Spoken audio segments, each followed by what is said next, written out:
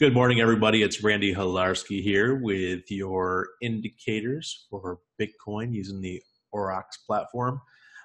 This is the 30-minute chart on Binance, and we have a green buy signal. It looks like about an hour ago at, let's see what price, 91.06. All right, did dip. It continued to dip, but hopefully the dipping is done. All right, let's go check the hourly. The hourly, we still have a red. 1, 2, 3, 4, 5, 6. That happened 6 hours ago. It is 8 a.m. Eastern here. I'm sorry. Let me check the 4-hour chart for you. The 4-hour has a sell signal.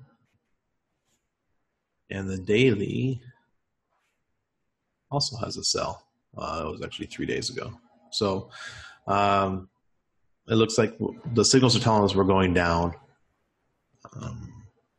Right now, it's saying 91.22 on or 24 on BitMEX. We got 91.18 on on Binance, and then on 91.18 on BitMEX.